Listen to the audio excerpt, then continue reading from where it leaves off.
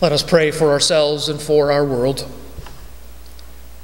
O God, we thank you that in Christ you call each of us by name and you unite us in his body, the church. No matter whether we meet here in our church or around a TV or computer in our living rooms, give us love enough, love to make a difference in your world, and trust enough to follow even when the way before us is a challenge. O God of peace and promise, in Christ you call us to love our enemies and to be peacemakers in the world you love. We pray today for people and places divided by ancient bitterness and current hostility. O God of the bruised and the broken, we are grateful that in Christ you have taken up the cross and know by heart the things that bring us suffering and pain.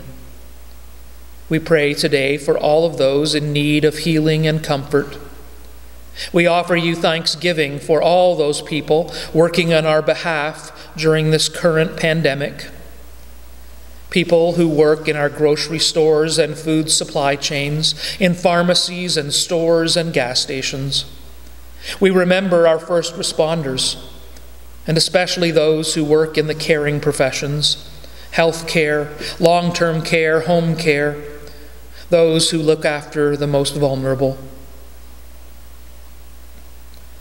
O God of the lonely and suffering, in Christ you face the loss we know when loved ones die or when friends disappoint.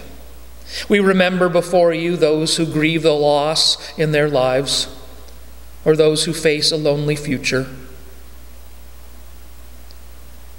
O God of hope and new possibility, in Christ you open the way into the future for us through the power of your redeeming love.